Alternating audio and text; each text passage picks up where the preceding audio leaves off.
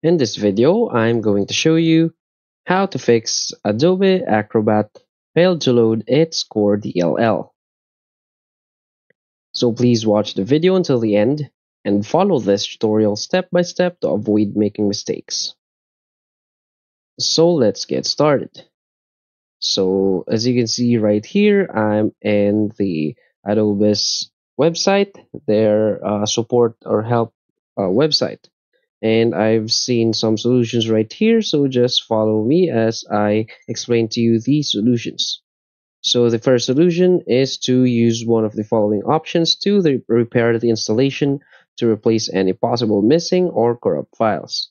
So the help menu in Adobe Acrobat or Adobe Reader. Also the add or remove control panel in your Windows. The second solution is to launch your Acrobat and click on Edit Preferences.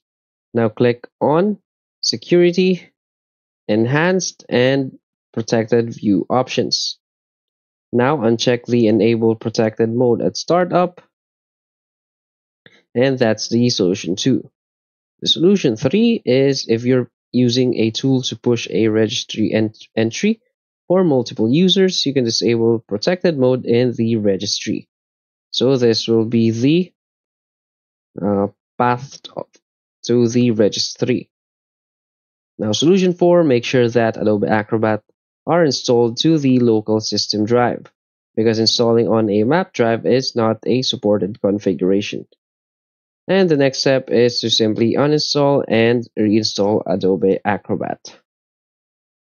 So that's it. So if you find this video helpful, please hit like and subscribe. Thanks.